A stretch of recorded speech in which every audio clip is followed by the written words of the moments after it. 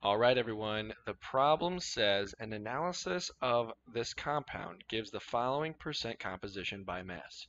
For carbon, 44.4%, hydrogen, 6.21%, sulfur, 39.5%, and oxygen, 9.86%. Calculate empirical formula, and then what is the molecular formula given the molar mass is about 162 grams. So this is an empirical formula calculation problem. That's going to be the majority of it. And then at the end, one final step to calculate the actual formula, the molecular formula, based off the empirical formula, which is the lowest whole number ratio.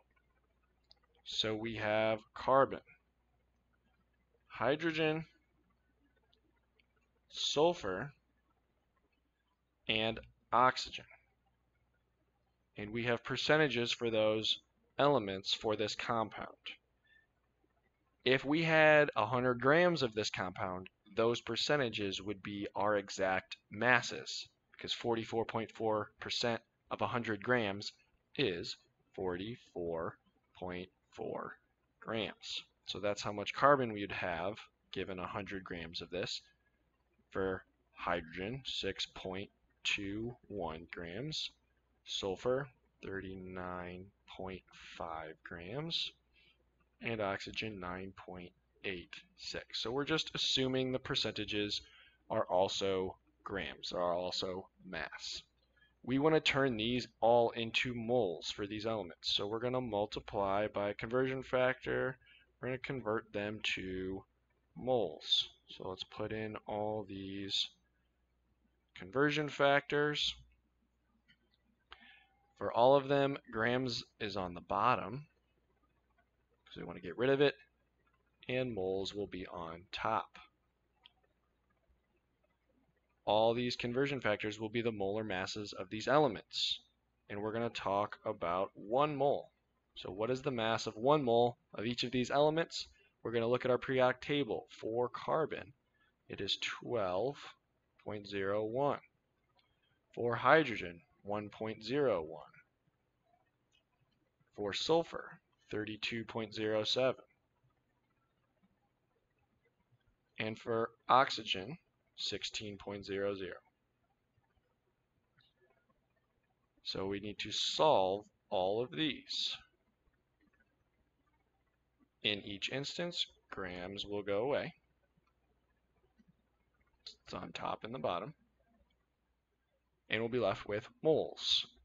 For carbon, 44.4 times 1 divided by 12.01, we'll get 3.697, and units are moles.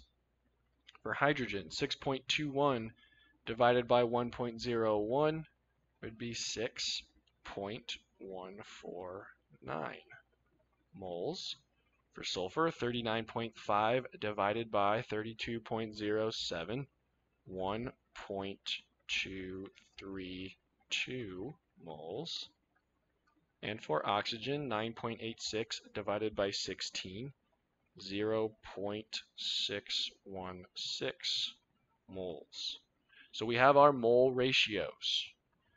These numbers don't look very pretty though.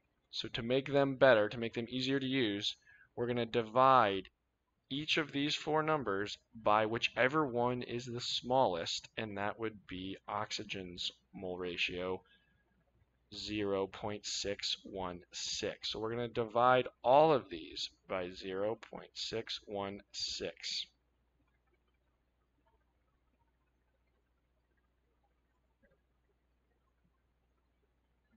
Okay. So when we solve these, oxygen is going to be easy. It's exactly 1 because we're dividing it by itself. The rest should be close to a much better number. Generally, they're whole numbers. So 3.697 divided by 0.616 is right about 6. Okay, about 6.001, we're going to call that 6.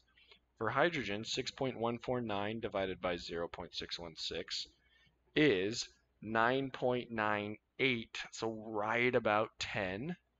And then sulfur, 1.232 divided by 0.616 is exactly 2. So these numbers are a lot better. We have 6, 10, 2, and 1. So from this, we know our empirical formula is C6, H10, S2, and O1, which we're not going to write because we don't write ones in our formula. So that is our empirical formula. That is the lowest whole number ratio formula. Now, the molecular formula, which is what we want in the end, the actual formula, which could be this or it could be some multiple of these subscripts.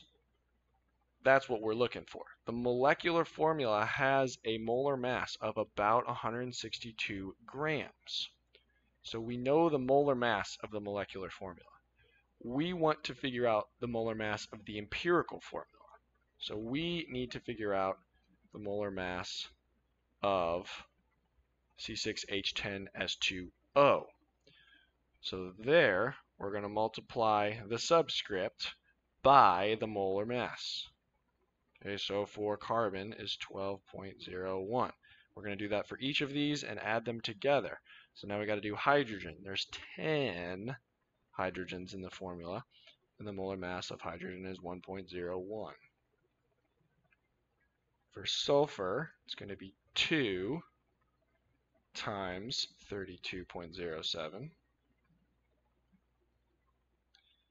And if I can fit in the end here, oxygen is just 1, okay, just 1, we didn't write it, times 16.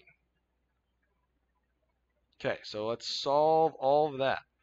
6 times 12.01 plus 10 times 1.01 plus 2 times 32.07 plus 1 times 16.00. That gives us a molar mass of 162.3 grams. So we calculated the molar mass here is 162.3 grams.